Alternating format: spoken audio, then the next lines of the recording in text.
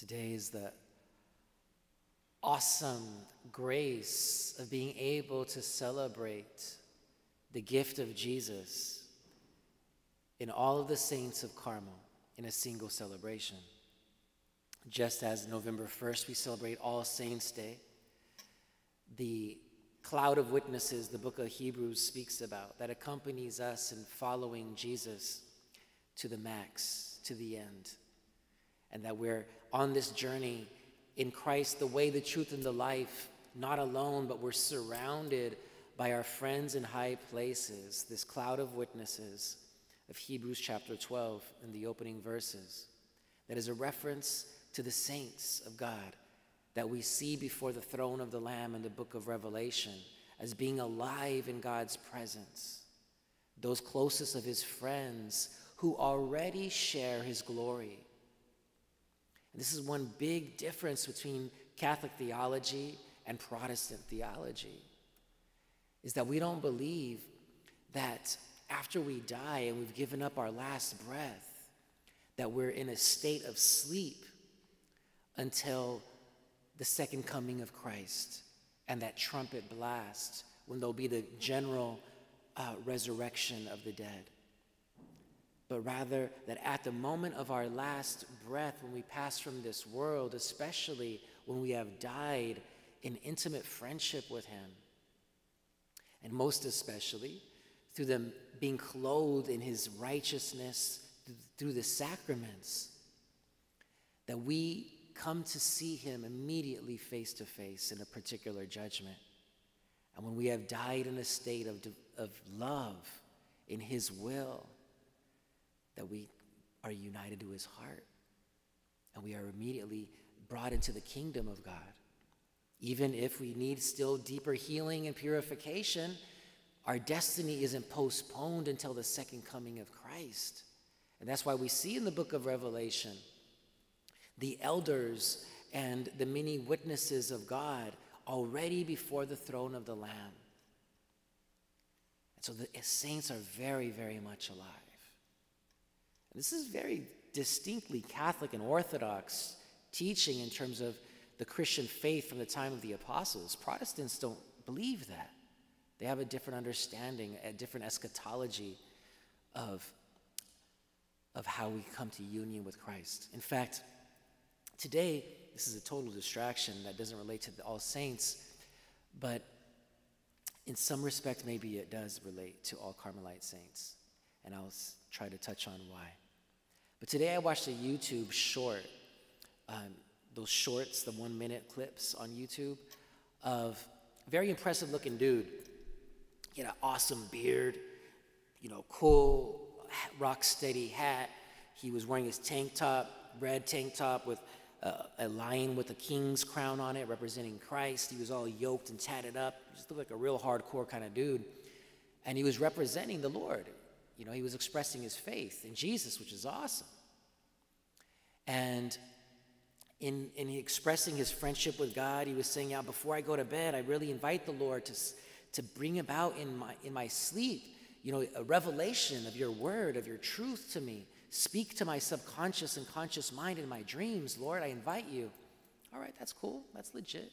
No problem. That's cool that he has that intimacy with the Lord and everything. And then he said that he had a profound dream. And in this dream, he found himself in an elevator, and he pressed the up button, but instead, the elevator just started to just fall down. It started going downward rather than upward.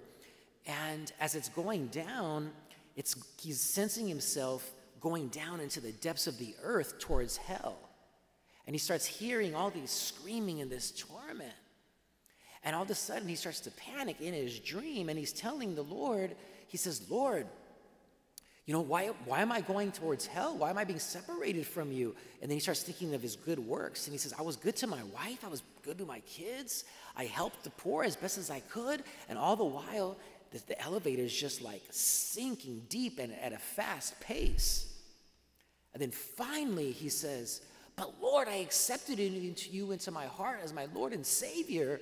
Why is this happening? Then all of a sudden, the elevator comes to a screeching halt. And the door opens, and he has this encounter with God through the incarnation of Jesus, the incarnate Lord. And it's at that moment that he realizes that salvation, our being made worthy of heaven, comes only through our acceptance of Christ into our heart through faith. And that was his point. Is an maybe evangelical or fundamentalist, I'm not sure. But his point was, none of our good works matter. Only thing that matters is faith in the heart in Jesus Christ as Lord. All right, on the surface, as a Catholic, we'll say amen to that. We wouldn't contradict that. But as an atheist listening to that, or an agnostic listening to that, someone on the sidelines who doesn't know the beauty of Jesus of Nazareth as the incarnation of God's merciful love, when they hear that, if they're really thinking deeply and critically, what kind of image of God does that portray? What kind of image of God does that portray? And that's a big difference there's a big difference between our Catholic understanding of the face of God and what one of the weaknesses of Protestant theology and their understanding of soteriology, of salvation. It can portray an image of God that I think misses the mark of the hallmark of his heart, and also at the same time portrays a very poor image of humanity, of the human person, and anthropology. Whereas Catholic theology, in being the full revelation of the new covenant deposit of faith in an ongoing way from the time of the apostles, portrays a far greater, more beautiful image and face of God, as well as the human person. And we see this beauty of truth exemplified, expressed best through the wisdom of God's saints. And it's through the wisdom of the saints that we see the splendor of truth of Jesus Christ and as the divine word of God's revelation. So how are the Carmelite saints distinct from the saints of the universal church, of the saints that walked many different paths of life, but remained united in the Holy Spirit? The saints of Carmel, or the Carmelite order, in comparison to all the other orders, all the different other walks of life in the Catholic Church that followed a particular saint, like St. Francis being the most popular saint in Christian history after the time of the apostles themselves. So we have St. Francis, and all the Franciscans with their countless different branches all follow in the footsteps of how St. Francis was passionately in love with Jesus Christ, how St. Francis embodies friendship with Jesus in a way that's distinct to the charism, the gift of the Holy Spirit that Jesus gave St. Francis of Assisi. And the Franciscans are following in his footsteps, his charisma, of course in their own distinct way, which is totally legitimate. The Benedictines following St. Benedict, Dominicans following St. Dominic, and the saints, the great saints in those traditions that came after their founders. But Carmel is an anomaly. The Carmelite order. We say Carmel for short. Now, of course, we know Carmel, Karamel, is the place in the Holy Land where Elijah experienced God's holy presence and manifestation of his covenant love for his people in his personal life and in the contest publicly with the false prophets when the fire of heaven came down as a prefigurement of Pentecost. And so Carmel is that Hebrew word that represents paradise. So Carmel is an icon of paradise, our longing for heaven. And what is heaven? It's not a place, it's a person. It's Jesus Christ. He is our heaven. Why? Because he is everything. And to say that Jesus Christ is everything is to echo the truth of the sacred scriptures, prophesied in the Old Testament, but especially explicit in the New. Jesus is the Alpha and the Omega, the beginning and the end of all creation, the source and the summit of all that is true, good, and beautiful, of what God has set in motion in his intention for creation, to bring us into communion with him, a covenant communion of bonding with God in a nuptial way based on a relationship of love. And Jesus Christ is the perfect embodiment of God's desire that we be one with him in perfect love. And God so loved the world that he sent his only Son to be the sacrifice that makes this union possible, this salvation, this healing restoration of our wounded humanity, to make it whole and wholly capable of oneness with God's holiness. And it's through the mystery of the incarnation of God on the cross, Jesus Christ crucified, that this reconciliation of opposites takes place once and for all. The reconciliation of the opposites between our fallen, wounded, broken humanity, prone to sin, to disorder, to all that separates us from our true destiny and what brings us authentic happiness. The cross is the bridge between the abyss of our own woundedness and God's holiness, God's perfection. Jesus' outstretched arms on the cross is the bridge that reconciles these opposites of the perfection of the Creator and the woundedness of the creature. And in his humanity, in his sacred humanity, he becomes that bridge of uniting the human with the divine. And so our salvation began with Mary's yes, the incarnation. This is where salvation began, and it reaches its climax at the cross, its consummation in the resurrection, and its pouring forth, giving birth to the church at Pentecost. And the saints of Carmel exemplify this unique gift of God in calling us to communion, a communion of love with him who is the love of loves, in a relationship that's not only spiritual and personal, but spousal.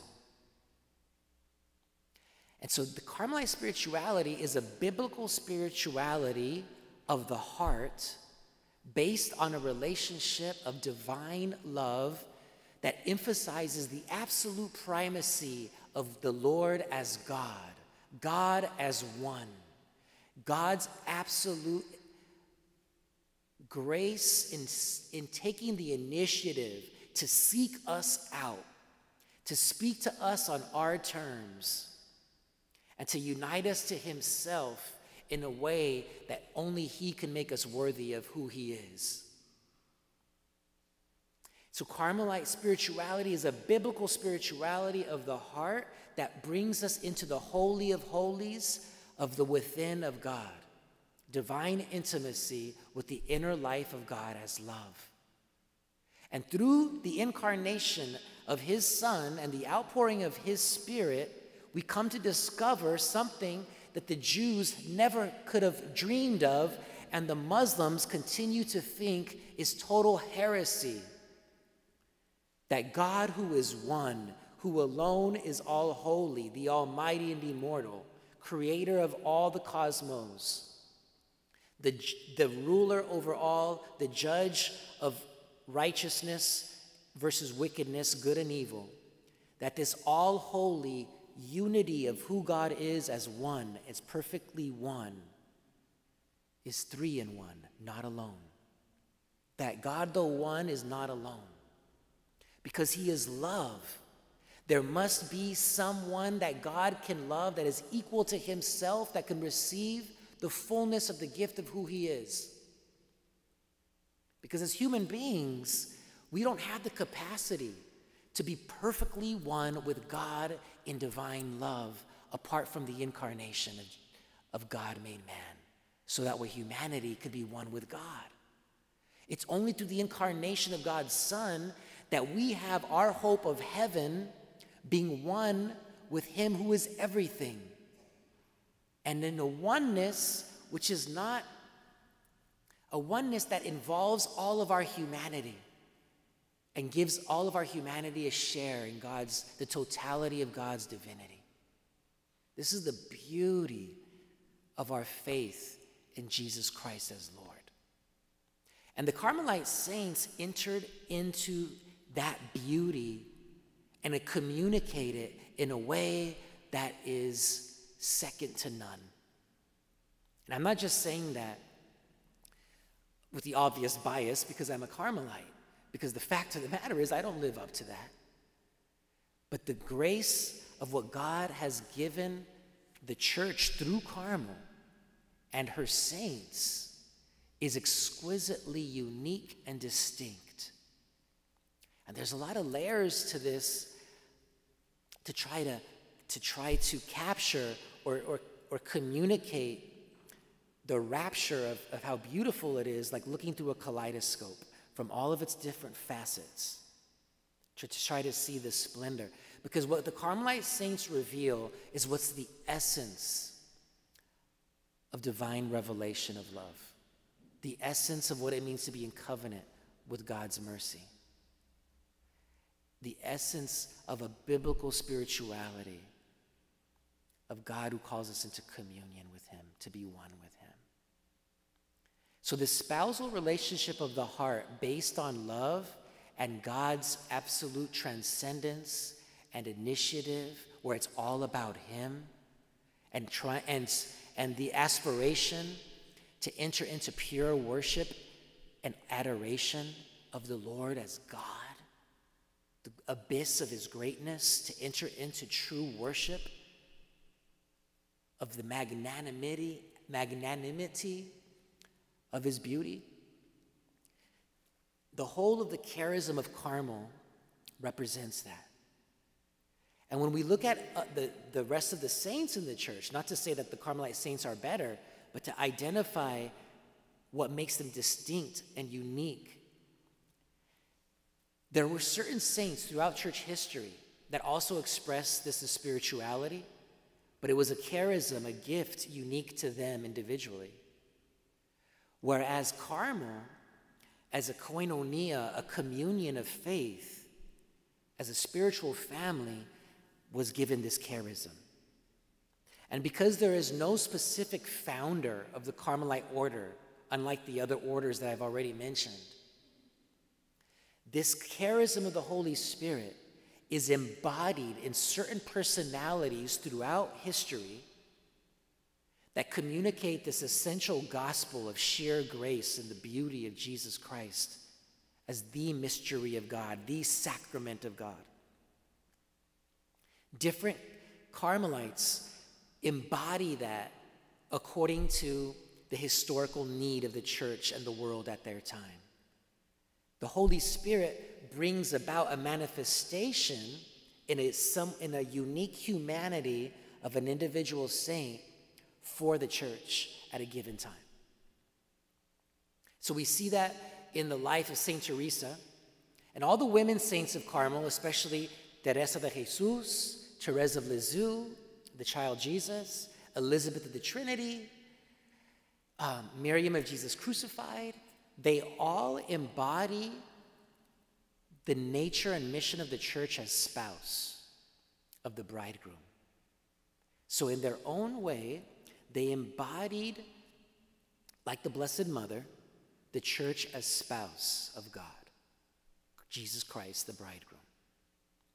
But they embodied that according to a need that was relevant to their historical era. Teresa of Avila during the time of the Protestant Reformation, Therese of Lisieux during the time in which intellectual atheism was reaching its peak with Nietzsche. Elizabeth of the Trinity, shortly after that, just before the 2 world wars, she gives us an adoration, a doctrine of adoration that is based in the praise of glory of the Holy Trinity, in a time in which Islam is again a relevant force of imperialism that's spreading significantly throughout the West and is a significant danger to Christianity. And so this fire of Elijah, which is the original inspiration of the Carmelites, can be seen in all of her saints, according to the uniqueness of each of their personalities and how God inspired them to embody the life of the Spirit of divine love, the essence of the gospel, and to communicate the heart of the church to the world. One of the important theologians of last century is a man by the name of Hans Urs von Balthasar. And he wrote a lot on Carmelite spirituality, and there's this one treatise that he gives, it's speaking about Saint Elizabeth of the Trinity. And in that opening paragraph to this introduction, he points out that God has given a special mission to Carmel for the church and the world in our day that is unlike anything else that we've seen in any other religious order. And he's not a Carmelite, but he's definitely a theologian, and maybe even a mystical theologian. And has a deep sense of the wisdom of the saints. And this is his assessment, that as he is seeing it, that Carmel has been given a mission to communicate to the world and the church the essence of the gospel. And one of the great gospels that communicates that is the high priestly prayer of John chapter 17. When Jesus prays before his laying down his life on the cross during the Last Supper discourse, he prays for our oneness with God.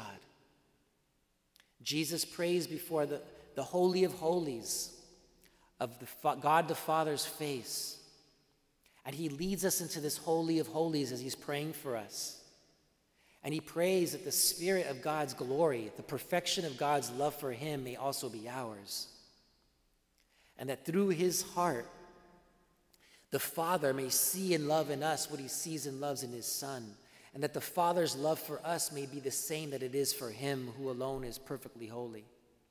And we are brought into this divine intimacy with God the Father's heart, the Holy of Holies of who he is, through Jesus' sacred humanity, the sacrifice of his life on the cross, and the majesty of his resurrection and ascension. Through the outpouring of the glory of God, the Holy Spirit, the love that unites the Father and the Son, we are brought into this communion. And that prayer of Jesus in John 17 best captures the charism of Carmel, the heart of the gospel, the heart of our faith, and the essence of the church, whose mission is not administration, it's not politics, it's not propaganda, it's mystical union with God the Father, the Son, and the Holy Spirit. This is the church's vocation, to lead us to true communion and pure worship of God as the love of loves. And this is what the saints of Carmel teach us, how to let ourselves be loved, enter into contemplation of the true face of God, and to allow the light of his face to transform us in the fire of his life of love, and to become that love for the world.